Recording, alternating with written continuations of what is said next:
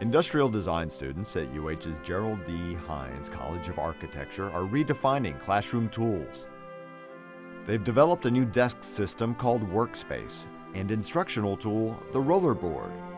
And what's great about the project is that we have an opportunity to bring in our industrial design junior class students to work on the project, actually do the research, design, work with large companies, manufacturers, have a real budget, and actually get the project produced. That kind of experience, that kind of in-depth research, and being able to show that skill, that's so important for finding a job afterwards. That's very, very important for showing our skill as not just somebody who's a stylist who can make something pretty, but that's an important skill for creating something important, something that works, something that's usable.